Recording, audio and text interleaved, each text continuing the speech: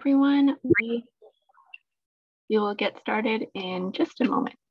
Give people another minute or two to trickle in.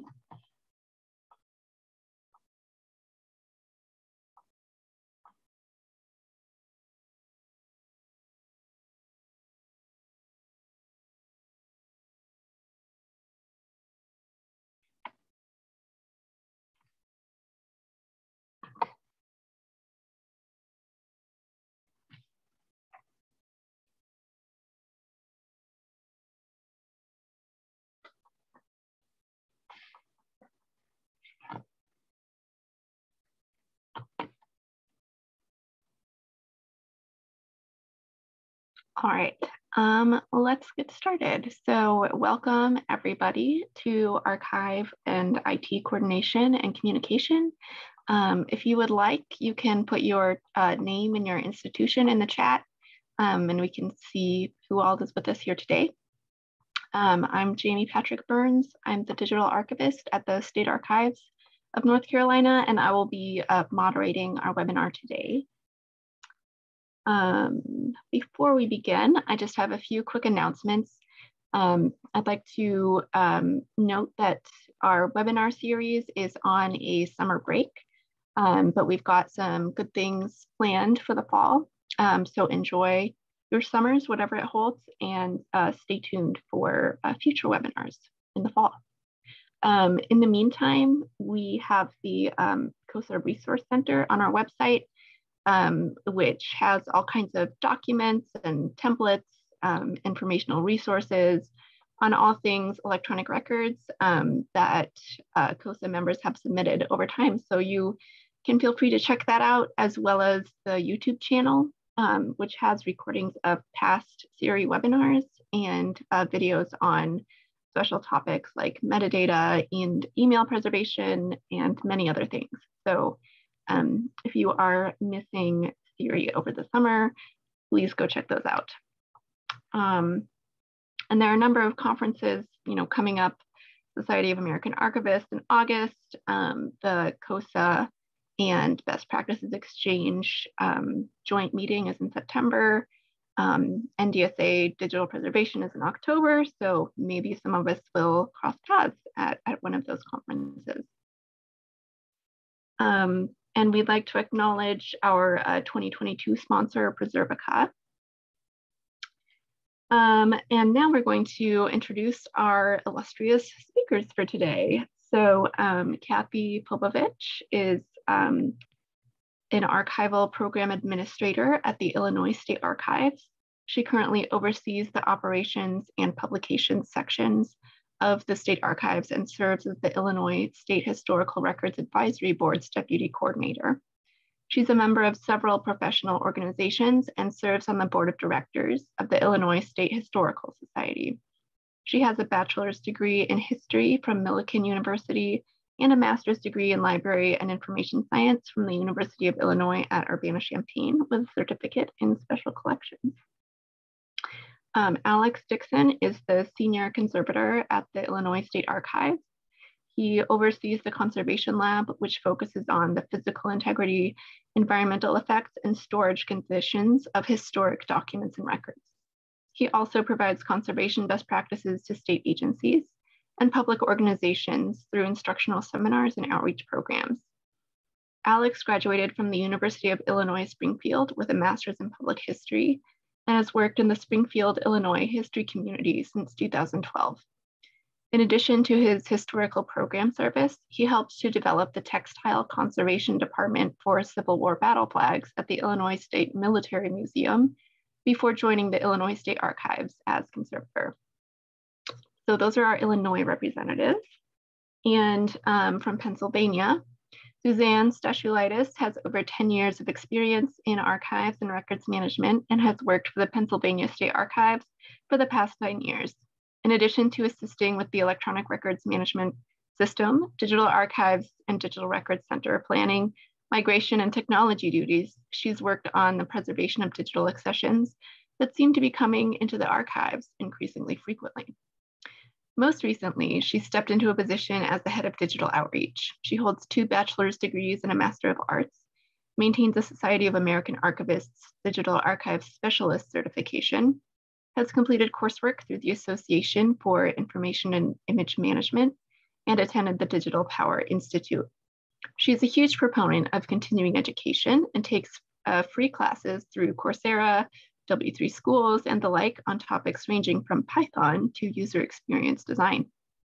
And last but certainly not least, Bill Ward has been working in many aspects of IT for close to 30 years, mostly as a liaison between the business and IT. Bill started with the Commonwealth in 2008 as a business analyst with the Department of Human Services, and working his way up to being a business relationship manager with the Office of Administration's General Government Delivery Center. As a business relationship manager, Bill works strategically with the leadership at PHMC on a slew of different IT project needs to preserve Pennsylvania's history and make that history available for its citizens. So we are excited to hear from these folks today. And just before I turn it over, we will hold questions until the end, but please feel free to enter questions into the chat as they come up. So without further ado, I am going to stop sharing and hand it over.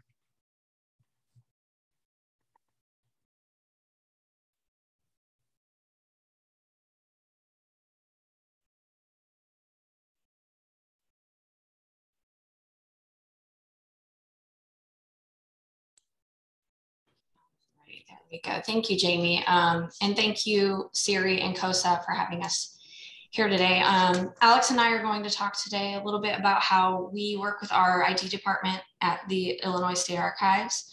And more specifically, we're going to talk about a grant projects that we recently completed.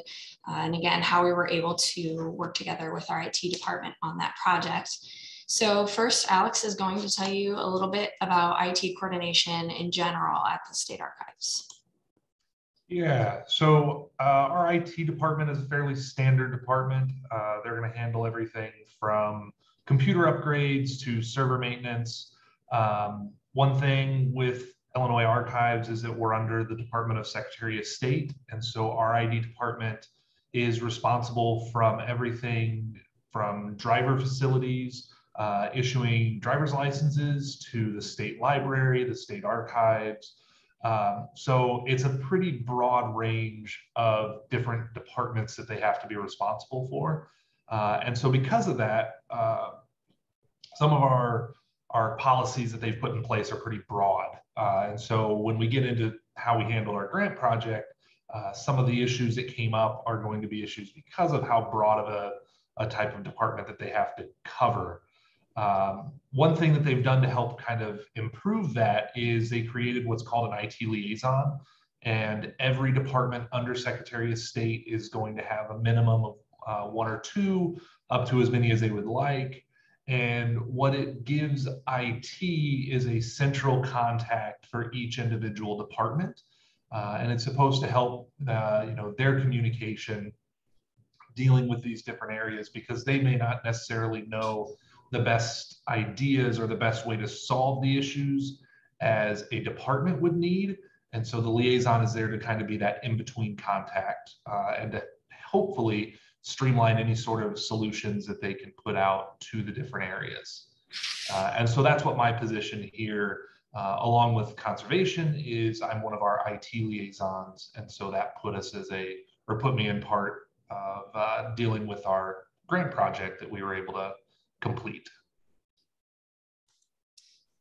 So a little bit about that project. We have a large collection of photo negatives taken by the longtime state photographer, Doc Helm. So he was the state photographer for over 50 years. The collection includes, photos of politicians, celebrities, different events throughout the state, as well as the day-to-day operations of state government. So it's a really important and great collection, and we really wanted to make that more accessible. So we estimated that we had about 21,000 4x5 photo negatives and about 9,000 35mm negatives. So in 2019, we applied for and received a grant from the NHPRC for a little over $60,000 to digitize the 4x5 negatives. As you can see, we were way off in our estimates.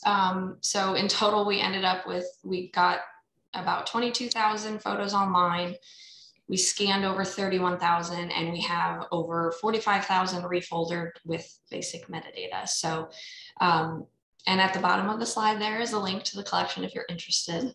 So for your viewing pleasure, all of the photos in our slides are from this collection. So they have nothing to do with the slide, but we just like the photos, so we had to share them. So that's a basic rundown of our grant project. So before applying for the grant, we had a couple of meetings. First, we met with the state library, who they run the Illinois Digital Archives, where we put the photos online. So we met with them and their IT people just to make sure that they could handle a collection of this size. We talked through a workflow that we could propose in our grant. We sent them some metadata examples just to make sure we were entering things appropriately, getting the appropriate kind of metadata that they needed for their system, and kind of coordinate that before we even applied. And then we also met with the then director of Do It, our IT department, to discuss our needs. So we went over the kind of equipment we would be asking for. So computer monitors, scanner, backup hard drives. We also talked about server space, since the master scans would be living on a server for the foreseeable future. And the discussions with them were really helpful. They suggested some equipment that we could look into getting. They gave us specs for that. We also were able to get some language from them on how our servers are maintained, to include that in our grant application to really bolster, the sustainability issue of this project. And we were assured that we would have the server space if and when we received the grant. So again, that was in spring of 2019. And then as grants go, I think we received word in May of 2020. So, a good time gap there that between actually receiving the grant. So as the grant started, we needed to have our meetings to make sure everything was on the same page.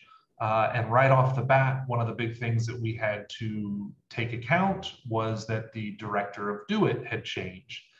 And with that was a lack of passing off information like covering our servers, and now having to deal with an entire new group of leadership in order so they could be made aware of what this grant was and what they were going to need to do to support us.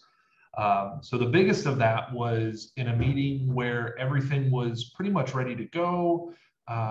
We mentioned how the server space needed to be opened up, and the new director and some of the higher up staff were unaware of the previous commitments made.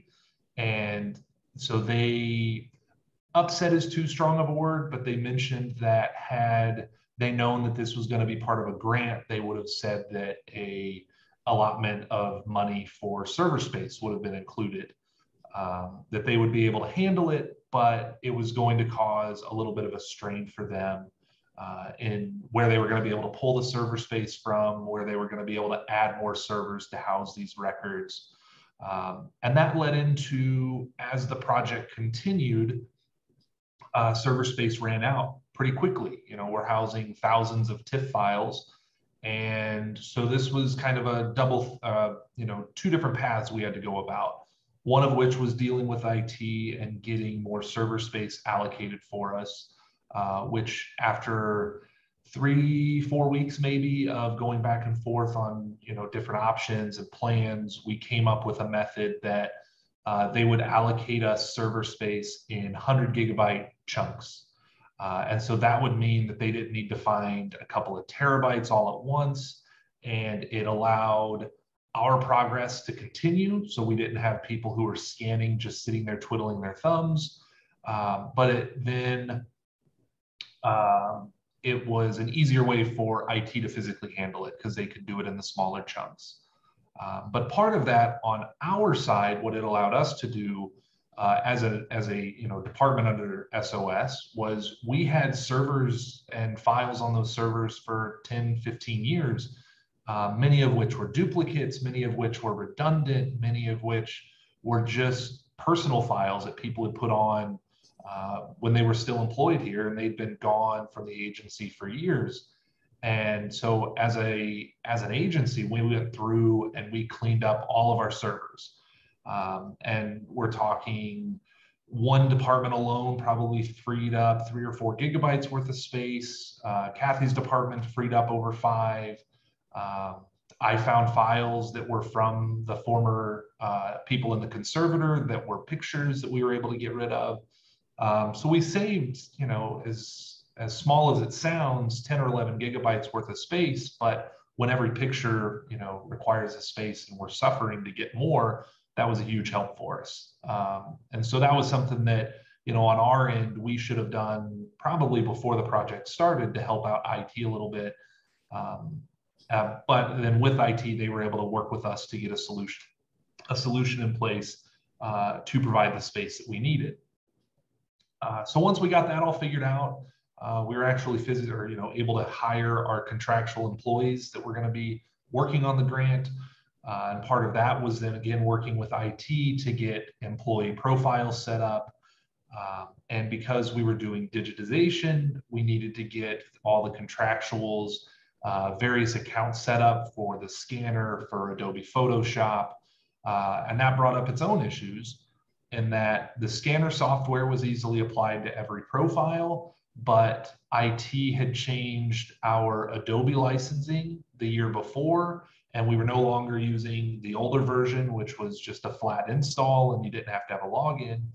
We went to the new monthly subscription based, which meant we had to have actual accounts set aside for each contractual, and IT probably underestimated the amount that they needed because they quickly ran out.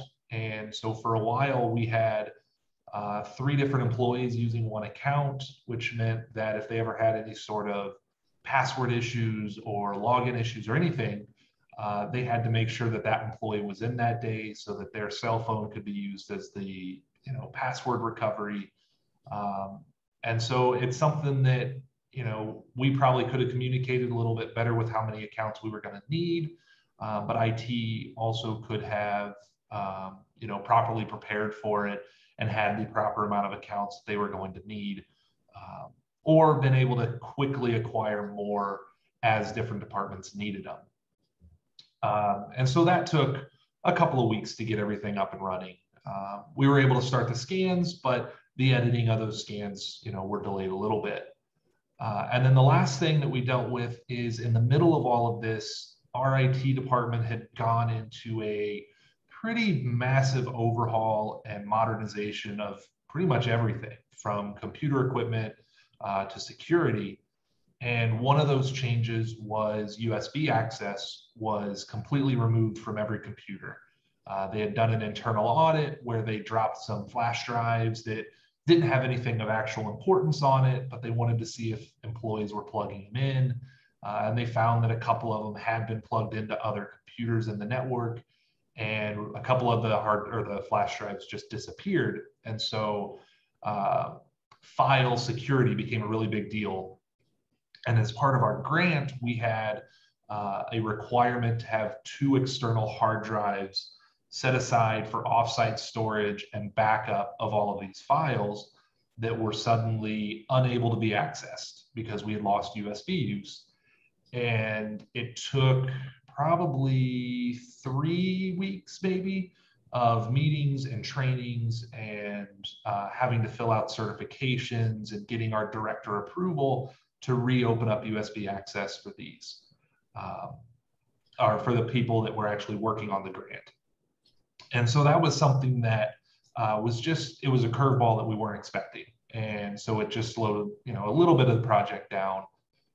Scans were able to continue on, but our backups, and for those 2 or 3 weeks, were no longer up to date.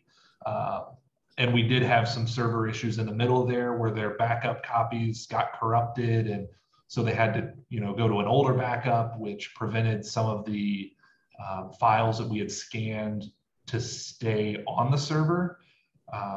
So it was a little scary there for a little bit, but we were able to get through, and IT was great to work with. Just took us a little longer than I think both sides would have liked, but we did get everything solved that we needed to, and that then got us to where we were able to transfer them to their permanent home now. The last thing that we worked on with IT was really with the state library, because they have their own IT person there. And really, this was the easiest part of the project for us. We sent the Excel spreadsheets with our metadata and chunks. We got permissions for their IT person to access the shared drive area on our server where the photos lived. So they did all the conversions. They converted the images from TIFFs to JPEGs for us, which was nice. And then they were able to upload everything in about batches of about 4,000. So again, working with that small part of their IT department was really simple for us. And it was kind of a good way to finish out the project, I think. So kind of our takeaways from this, and what we as a department could have done better, and what we would have liked a little bit more from Do It. So I think the biggest, and I think this is probably the most obvious thing, is that, communication is really essential, and to write things down so that everyone can reference what was discussed. So it was a pretty big time gap between us actually preparing the application and then starting the project. So having something to look back at, especially for Do It, would have been really beneficial, especially since there was quite a bit of staff turnover with them. And I think if we were to do this over again, or in the future moving forward, having a sit down, or nowadays a virtual sit down with everyone, laying out everything before the grant even began, to revisit what we had discussed. Do It can let us know some things that are coming down in the pipeline for them. But again, just a regrouping to have everyone on the same page, because it did take us a while to finally say, okay, we need to get people in the room. We need everybody on the call so we can kind of plan this out. Because we clearly weren't communicating in a way that was helpful to them. So that, it took us a while to get everyone on the same page. Yeah, and again, being able to have a meeting with IT, or just regular updates to have a better idea that certain things are going to be coming. Had we known that the USB removal or the USB access was going to be removed, we could have found a different way to have our backups, or we could have found a way to, preemptively exclude a computer that maybe had increased security on it that would allow us to still make our backups. And there are some meetings that we have between the liaisons with IT, but those are pretty broad spectrum. They're not going to be more detailed of what is going to be of interest to the archives as a whole. It's more of, this is a as an SOS entity or Secretary of State entity, this is what we may be doing. And then, as beneficial as the liaison program is for Do It, it would be great for the individual departments to have a similar contact person within IT. They have their basic support staff that you can call, or our basic number, and get a hold of them. But if I had one person that I could get a hold of and say, hey, we're having issues with servers, and this particular, individual issue, who is the best person that I need to contact? Because as it was, I would call the person who I would think. They would say, well, that's not really my department. This is who you need to talk to. And I would talk to them, and they'd say, yeah, but it's this particular person in this department that you need to talk to. And now I've, talked to 3 or 4 people before I can get to the person who I actually need. And so it'd be nice to have that direct link to one person who, we could build a rapport with as we move on with different issues and projects and all that type of stuff. So with that, that's our presentation of, the Illinois State Archives working with our IT department for this particular grant. I'd like to thank Jamie and COSA and SERI for allowing us to talk about what we kind of got to deal with. So thank you.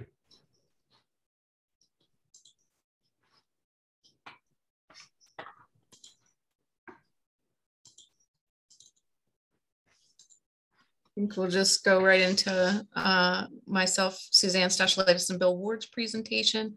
I just want to apologize up front if there's any traffic outside. I do apologize for that. But yeah, thank you for joining us, and thank you to Illinois and the presenters. I'm so glad to share my slides. Sorry about that.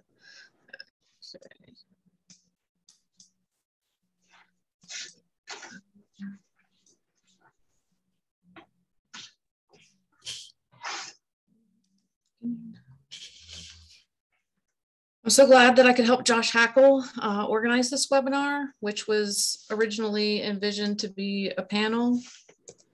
I'm just not sure if I'm sharing here.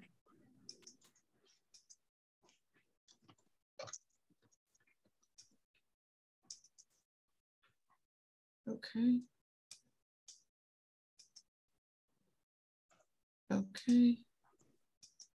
Can everybody see? Bill, can you see? Gotcha. That's great. Okay, let's start this right back over.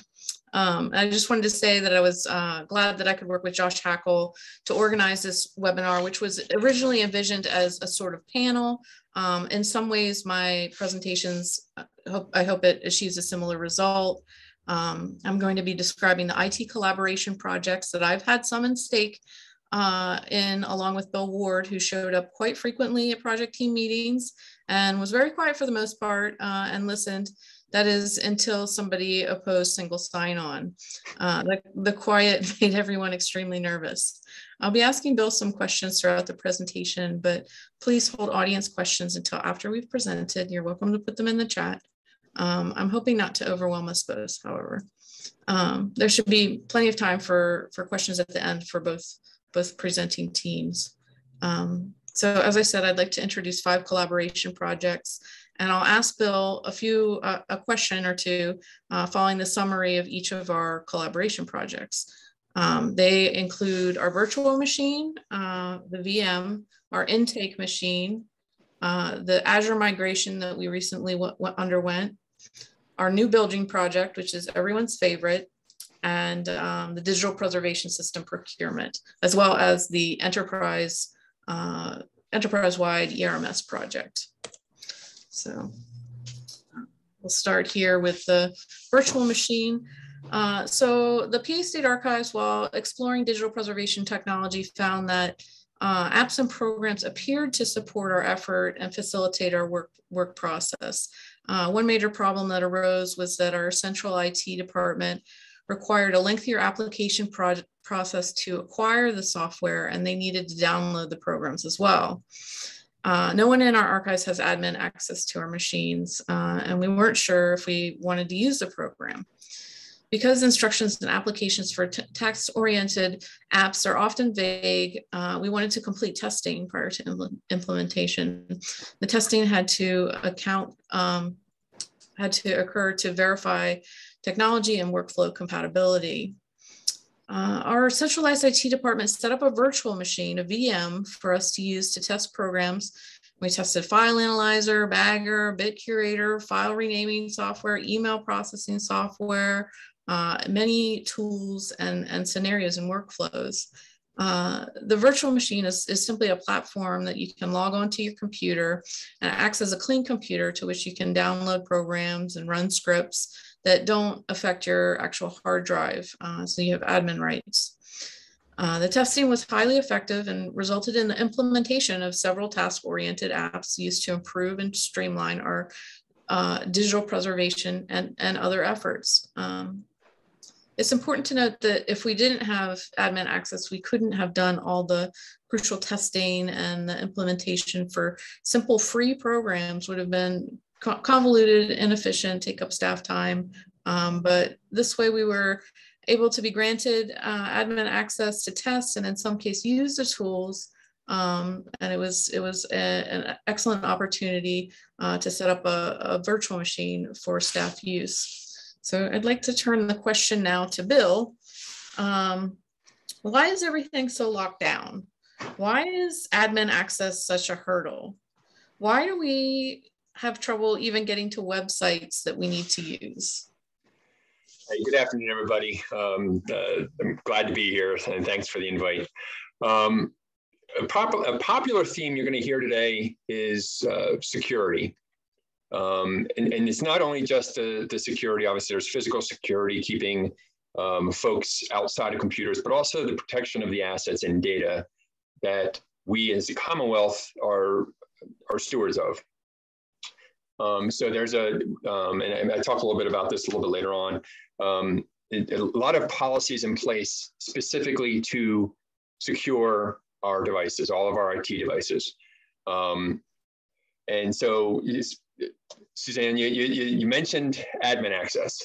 If you think about admin access, you're home on your home PC, you see a neat little program to help you manage maybe your day-to-day activities. It's out on a website, you download it, you can load it, it's an application, it's an executable, it's on your machine, and now you can do these, you can manage your day. The challenge with that on a Commonwealth PC or the state's PC is that if we provided that level of access to the PC to be able to load an executable, to be able to change settings or devices, registries, it would be the wild, wild west. People would be downloading things from all over the place, and we, as an IT team, would not know where they were coming from. There's a number of different things that happen at that point. A, their security. Where are these coming from? Are these approved applications? Are they safe? Are they made and developed by bad actors who may want to try to have access to your network, which makes your data, puts your data in trouble. As well, there's, if everybody has their own version of a word processing software, where does the support come from? So if I'm using Joe's word processor because it gives me some neat tools that Word does not give me, and something happens on my computer and I call the help desk and say, hey, I was using Joe's word processor and all of a sudden my machine crashed, the support can't help because they don't know what it is that is on the machine. They don't know how it's configured. So as a best practice, the Commonwealth locks down everybody's machines for administrative access, except for a few folks who can get in there and do some things. That doesn't mean that we can't provide access depending on your role. So I'll mention this a little bit later on, but as an IT department, we try not to come across as being the department of no. We want to be able to serve you and be able to help the folks to do their jobs, but there's got to be a level of security and trust there. And you also mentioned websites. Sort of goes the same way. If I can get to joeswordprocessing.com, where is that website? Do we really know where it is? Do we know where it's coming from? Do we know that as I access that website, is somebody coming through a back door and into our systems? So we have a firewall in place that has, it's rather large, the white list of websites we can go to, but we do restrict a lot of things. Obviously, there's some things about safety and public safety that we want to not come through our networks and have folks on our networks having access to. But at the same time, we don't want folks going to Google Docs and uploading documents, or Dropbox and uploading documents. In general, those tend to be places where information, executables can hide and find their way into a computer, therefore onto the network. Now we have been asked by Suzanne's peers over in PHMC, hey, we have a business need to be able to use Dropbox with some of our public customers and some of our public partners. Can we have access to? So we have the partnership and the business need. Sure, we can provide you access to these people, access to Dropbox so they can facilitate that partnership. So that's really the big thing about firewalls being strict and administrative access on the machines. It comes down to safety of the data and the protection of and the security. I'm just curious, I don't mean to ask you a follow-up question, Bill, but if there's a particular website that we need for our daily business, our daily work, can we have that investigated and added to the allowable sites?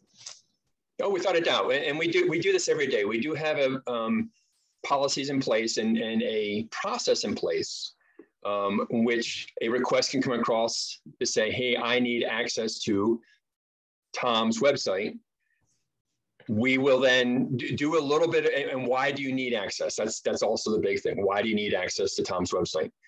Then our security team does some quick lookups. Hey, where is this website physically located? Who is managing it? And they do a quick determination, say, we think that this is a safe website or not a safe website. And they will provide or not provide access depending on those outcomes. But again, we try not to be that department of no, you can't do that. Give us a reason. And if it's a valid business reason and we've determined that it's safe, we'll provide the access. Perfect, thank you. Okay, I guess I'll move on here and talk about the intake machine. Prior to the implementation of Microsoft 365, which was a major Commonwealth initiative, our transfers required concerted and convoluted efforts to receive files from agencies.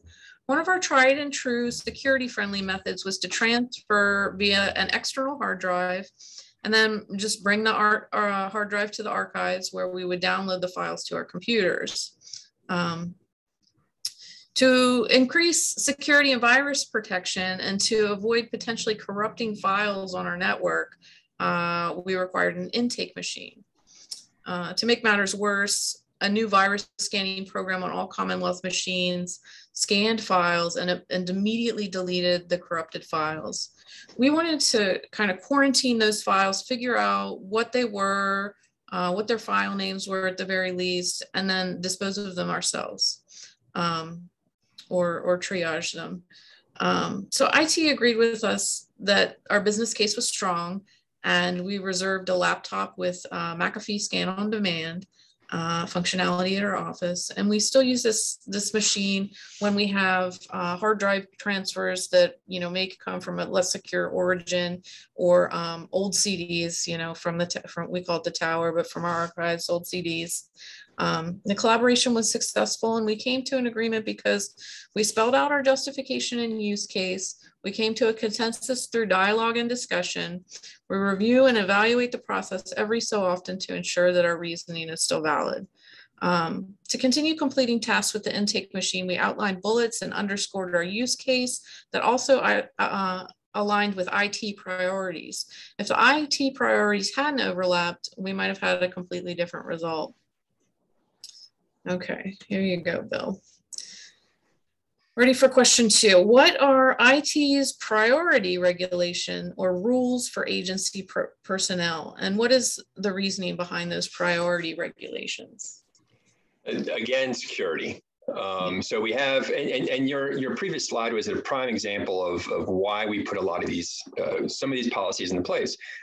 That hard drive that you're plugging into the computer, where did it come from? It came from Lancaster County. Their archives folks, they have some stuff that they want to archive with the state archives. Great. Where did they get it? Who is the manufacturer of that hard drive? Is there anything on that hard drive that does and this is one that my security officer likes to use, does it call home to somebody where it calls home to potentially a bad actor? Those things we don't know about that piece of hardware that's come in. Alex over in Illinois, they had a very similar challenge. Their IT folks locked down their USBs, so they could not plug in a USB because you don't know where it is, you don't know where it came from, you don't know what's on it. So I see similar themes across many of all of IT, and I would hope a lot of the security folks across all the states are following those.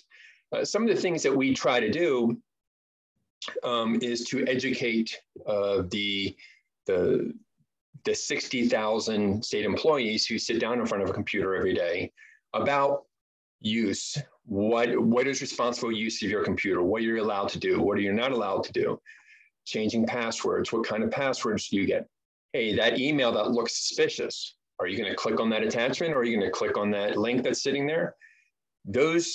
That training, that yearly training, we have found has been significantly reduced the amount of phishing attempts that have occurred within the Commonwealth.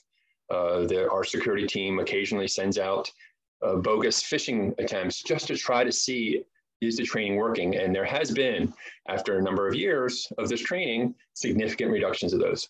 So we're just trying to make sure that the data is secure, and we're not the folks that don't want you to be able to do your work, but we still just want to be able to secure the data and secure you. And when we get into the data, we're talking not only just items in PHMC or in your archives.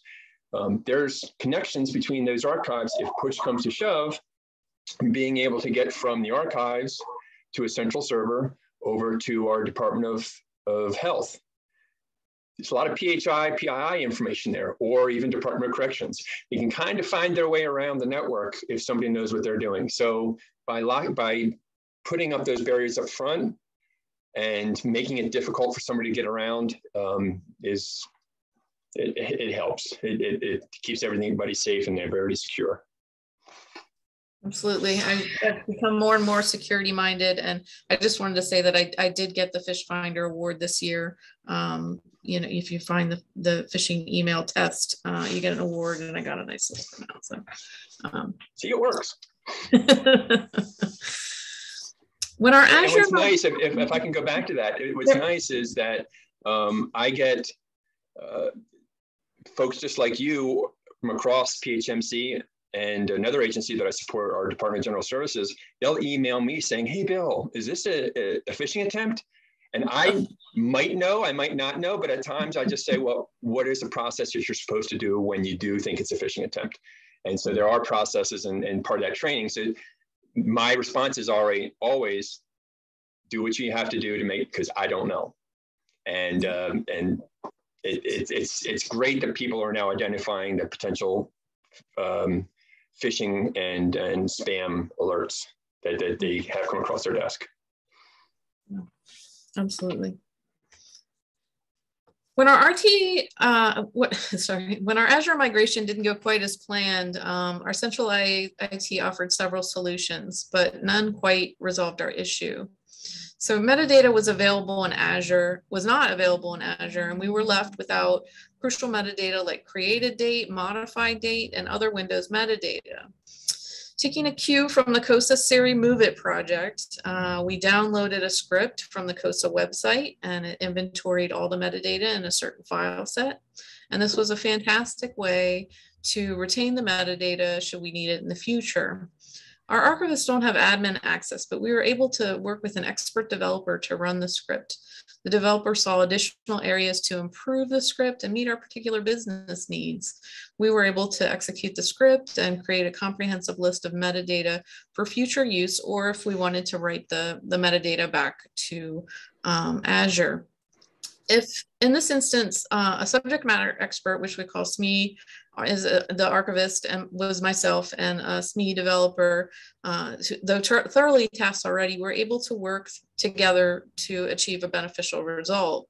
At times when a cohort of professional peers work together, results can be achieved quickly and with positive result. For this project, we were able to peel back a few layers of bureaucracy and expedite the problem understanding requirements and solution. peer-to-peer communication is often easier than jumping through hoops with senior management. However, disparate professional staff may still misconstrue language or fall back on language that is kind of unique or specialized in their discipline. So I guess my question to you, Bill, in regards to this project is that there are significant language barriers in terms of IT speak and ingrained verbiage used by archivists. Sometimes when we make calls with Microsoft, there's definitely that barrier. What makes archivists different or unique when trying to relate our work processes and tasks and trying to find common ground? When it comes to relating your work procedures and trying to find that common ground, there is really nothing that is unique between archivists and an HVAC mechanic and somebody who produces videos for the governor's office. We each have our own technical speaks. We each have our own acronyms. SOS. When I heard SOS mentioned earlier, I'm like, what's that? Well, it's the Secretary of State. Well, over here in Pennsylvania, we call it, at least where I'm, but when we talk about it's Sec State. So there's differences in speak. And when I was, shortly after I got the invite for this, I had one of Suzanne's peers reached out to me and said, hey, you know what? We want to log into the University of Colorado's planetarium department and download a program which we would like to use for our educational systems. So I was like, you know, I don't think it's a bad idea. Let me run it up to my security guy. So I write it to my security guy and said, hey, the PHMC, the Pennsylvania Historic Museum Commission, their planetarium folks, they want to download a program to help with their educational stuff. Well, he comes back and he says, there's absolutely, what is the use case? What are the licensing? Where did these programs come from? Who developed the programs? His mindset was directly on, it's an executable. I'm downloading a program to run on my computer. It's going to make a change to the computer to do something. And so he was concerned that it was that this program could impact the security of the network. My question to him was, no, I just want to know if it's okay for us to FTP into their site to download a WAV file, a movie file, because that movie file will then get displayed on the roof of the planetarium. So we kind of had a laugh at that because we were going back and forth. Are they going to play Wolfenstein, a computer game from the 1980s, up on the big screen? It was just a way of our terminology and where we're coming from. So archivists really are no different than anybody else when it comes to trying to describe what their needs are and what their requirements are. And so the way that I try to work with PHMC and with DGS is I try to ingrain myself into their systems as much as possible. I would like to spend more time with each of my agencies in each of the departments to really learn and get into the weeds, but I don't have that opportunity. I'm a person of one. So when working with the new systems that are coming online, that's what I try to do, is I try to ingrain myself, sit in the back and just listen. So I know what's going to be happening and what the needs and requirements are. And then when something comes up that I know is going to impact policy, impact security, for example, single sign-on, then I get to raise my hand and put my 2 cents in. So that's what I do to try to learn the lingo, learn the language barrier. But there really is no difference between archivists and, like I said, HVAC mechanics, who I have to kind of understand their lingo as well at times. Yeah. And just so you know, I think our most successful projects were the ones where the person doing the business, doing the work, came to IT with a clearly thought out, request that addresses security and, uses IT speak so everyone can, find a common ground to talk about something. So yeah, I think, the requests have to be well thought out. So, Great. For sure. Okay, so the PA State Archives has completed significant work on our new building. Archivists have seen the current building undergo water damage following floods and even common or more severe storms. The leaks have caused problems on several floors. Luckily, nothing has affected the temperature controlled and renovated floor that holds the PA charter, but records have gotten wet. On the bright side, our disaster management skills are above par. Humidifiers spot the building, and we have seen work areas affected as well.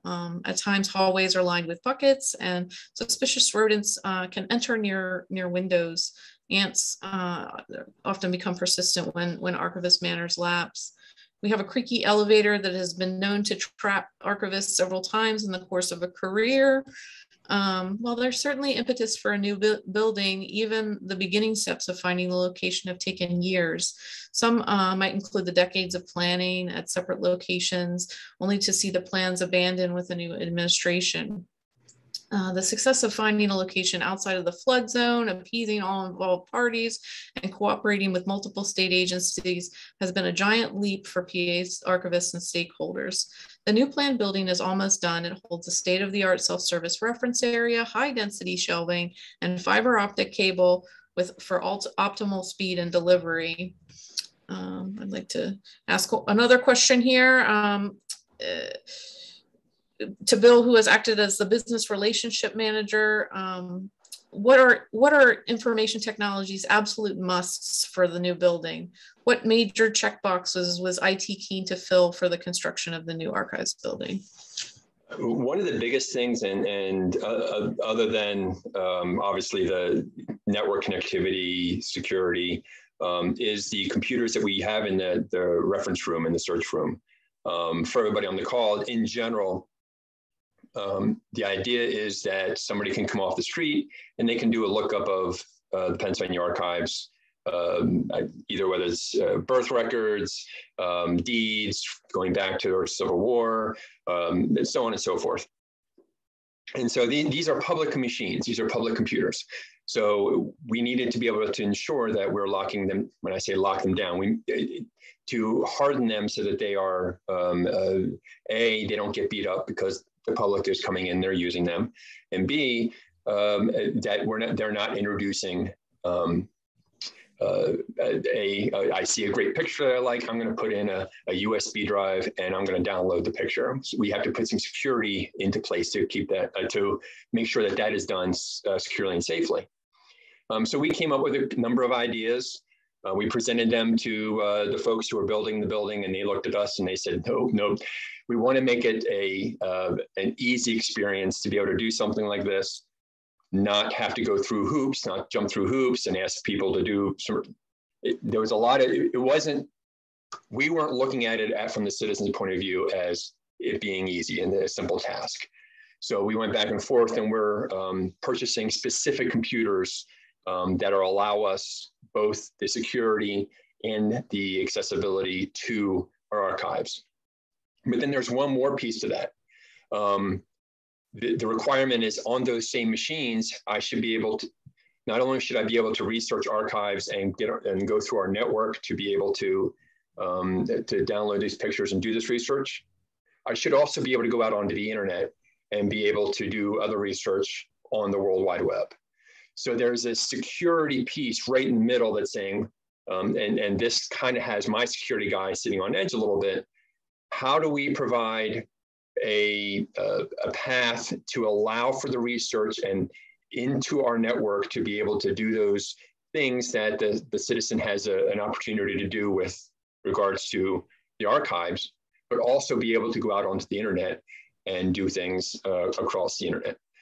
So that is still a developing a solution to try to allow that to happen. And we think we have something in place.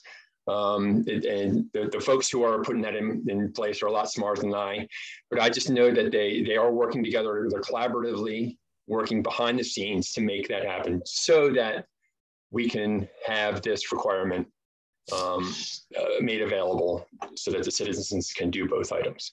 So that was one of our biggest check blocks. Other than that, redundant network through fiber optics, being able to move data quickly from point A to point B, from scanning, especially when you have large Civil War maps, and get that data stored. Today we have at least 80 terabytes of data up in the Azure cloud, being able to access that quickly. So we're working with new technologies and updated technologies to make that happen. So it's those are some of the bigger items that we are running into with the new building. It's going to be a beautiful building. Yeah, it's so exciting. Yeah, and I just wanted to add that ultimately, you know, the Commonwealth are our ultimate clients, I believe. So the public, at least archives, and I know, you know, you have to balance everything, but I think that's a wonderful plan for the search from computers. So, yay. The Digital Archives and Digital Records Center, what we call the DADRIC, Request for Proposal, sometimes called the RFP process, requires an IT liaison to ensure Commonwealth IT directives are being adhered to in the midst of all the archival wants and needs. The process was a several-year journey of its own. It necessitated drawn-out conversations about requirements and evaluation of business needs because the project would require significant funds and the impact it would have on the archives in the Commonwealth, not to exclude researchers and stakeholders. Evaluation had to be elevated, fair, structured, and meet the directives of the Commonwealth as a whole. You can view the SERI webinar about the PA State Archives procurement journey in a recorded webinar from last year. In a very structured RFP with scoring and demos, the PA team made sure they were choosing the best product. The RFP process was applied to the DADRIC as well as the ERMS project, which we may get to in a minute here. Still, archives had completed significant testing and had a strong hold on what requirements were more crucial than others. Why, Bill, is the RFP process so strict and rigid? What is the single most thing that archives wants that IT won't budge on, and why? And you may say security. And there are some security pieces to that. Some of the things that we were not, so the RFP process, as was described here, is just a process to make the purchasing of the product fair and open to anybody who can participate. So there's a list of requirements. Here's what we need in our digital archives. And so in there's also what we call the IT terms and conditions, and also our IT policies. Many of those policies have to do with security and things that we will not budge on. Is the data being stored in the continental United States? Who has access to that data? Who can provide support? Is the person who's providing support located in the Commonwealth of United States? These are all just for security pieces to keep our data safe. If there's a data breach, who's taking the ownership of that data breach? And there's also, mentioned a little bit earlier, single sign-on. We want to have single sign-on into these so that we know who has access to the data, but at the same time, who has, if somebody was to leave the Commonwealth in not so friendly terms, that they don't have access to be able to get back into that data, because a lot of this data is on the cloud and we need to be able to secure that. And so those are really the big things that we wouldn't budge on, is where is the data stored and where is the support coming from? And if those were in the continental United States, because one of our vendors that did bid on it was not, and I believe they're making concessions to try to meet those requirements, those were some requirements that we weren't going to budge on. Okay. Jamie, do we have time for one more, or would you rather go to questions? Good question. You know, if folks want to stay on a little bit longer, past 3, I think that's totally fine. Do you want to? Yeah, this one will take a couple minutes here, and then Bill can just answer a final question. And if it goes a little long, I appreciate that. I appreciate everyone's time.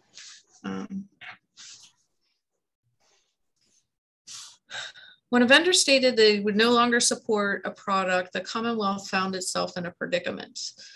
The product only runs on Microsoft Explorer, and IE was ending support in less than a year. So staff and management found themselves stuck for a solution. With less than a year to procure a new solution, the archives, in cooperation with OAIT, looked to find an enterprise-wide solution to support agency records management needs. Similar to the DADRIC procurement journey, the new RMS RFP and implementation required a significant amount of coordination and communication. From RFP to implementation, our IT chaperone ensured that we were finding the best product, not only for the archives and State Records Center, but also for the Commonwealth. One thing IT would not budge on was single sign-on. Without this feature, we could not move forward. Some agencies aren't equipped for single sign-on, making requirements hurdles even more of a challenge. Our vendor was able to meet our requests, and the implementation is underway. It makes sense that IT has a large stake in enterprise-wide projects because they move between agencies and they see the big picture that we as a small agency do not see in a crucial and critical light. So, okay, here's the last question, Bill. This is a tough one. What goes into planning an enterprise solution in IT's mind? And this is a long answer to a quick question. It comes down, at least from our CIO, the Commonwealth CIO, it's all about governance. What is the strategic goal, not only for the Commonwealth, but also for PHMC? And then if it's a piece of software, there's a lot of loops that there are a lot of hoops that get jumped through before we get to a point where, is there somebody already having it? Do we already need, is this available? Would this be available for other people to use? Is it, who's going to manage it? Who's going to troubleshoot it? Where is the support coming from? Who's paying for it? So those governance pieces really guide in the strategic needs of each of the agencies, and as well as the Commonwealth, to make sure that we are moving forward in a like direction to ensure that the citizen is best protected. And I was just trying to keep that quick because I know we're short on time. So I hope that answered that question. Yeah, I just wanted to give you a second here too, Bill, to graciously thank you for all your words of wisdom. And if you wanted to underscore anything, I hand it over to you. Yeah, I had a couple bullets here. When speaking to IT, I think just like everybody else, our feathers can get a little ruffled when we're told what to do. So just ask them politely, hey, we would like to build a bridge between here and the other side of the river, and let them come back, and let IT come back with some solutions. Involve IT early in the process. The earlier, the better, because then they can be part of the process. Too many times IT is pulled in as you're about to go live and say, oh, now I need to have access to this website. I need to be able to open the firewall to be able to get through, to be able to do these things. And by getting that related, on the late side, it may slow down the implementation of projects, as well as have patience with us. We're humans just like you are, and so we all are going through the same struggles with you. It may seem like that because we're in a distance, we don't appreciate and we're not empathetic to your needs. We just have to follow our rules as well. And my last note here is that I just wanted to thank Alex and Kathy over in Illinois. Going through your presentation or listening to you, I can tell that we're not alone in many of the struggles that we see that you guys have gone through. So it sounds like that the collaboration between IT as the technology and the business is an important part. And as we continue this collaboration, only good things can happen. Thank you. Thank you so much. I'll give it back to Jamie now. All right, thank you, everyone, for those presentations. And I just had,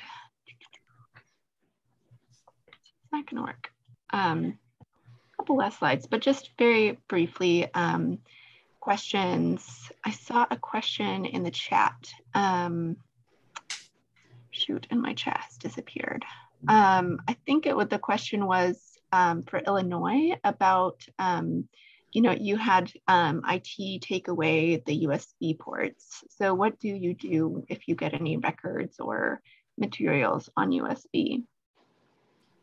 So that was kind of their initial rolling out, was that just everybody lost access. But then there was a process that you could, and Alex helped us all do this, so he would know better. But for example, like all of our accessions and inventory control staff, we're able to have USB access in case we accession any records that are on hard drives. But basically, we had to get an approval from our director, and I think we had to do like a little online training for security. You know, what's appropriate and what's not appropriate, and what could happen if you you know, stick a flash drive in that you don't know anything about. And so we were able to get that. It's just that when this all started, that was right out of the gate. And especially with it, we were using contractual workers, so they had like bottom of the pole security capabilities. So Alex, any other words of wisdom? Yeah, it's kind of as Bill mentioned with the phishing, is our IT department's plan is we now have a yearly electronic security training that we're going to have to go through. And we had to sign a document that basically said, hey, we're aware that these are the issues.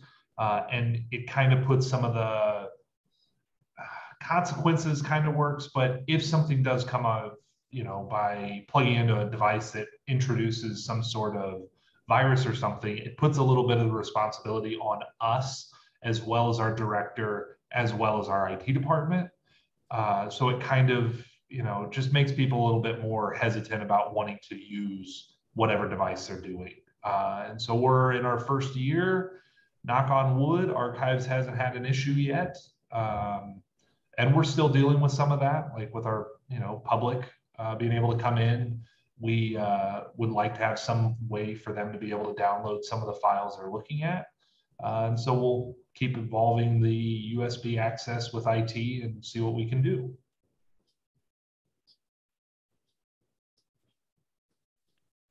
All right, thank you. Are there any other questions?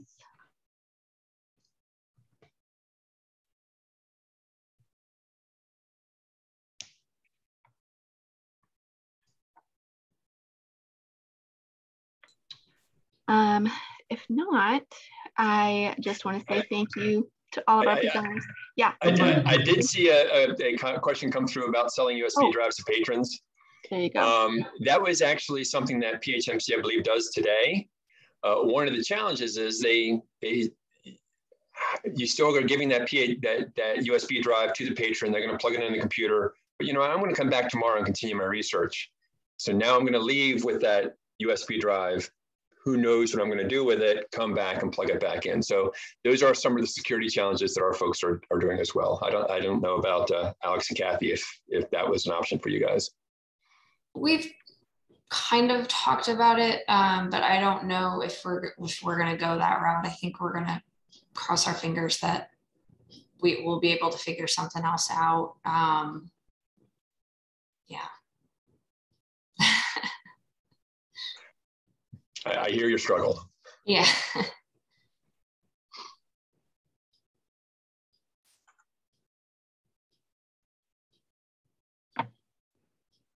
All right. Well, thank you to our presenters, and thank you for everybody who attended and stayed a few minutes late. You will receive a very brief survey at the end once you log off, and we would appreciate it if you can fill it out. Gives us, you know, good feedback for future webinars, and here are ways to stay connected through our website, social media. Thank you all for coming, and have a great day.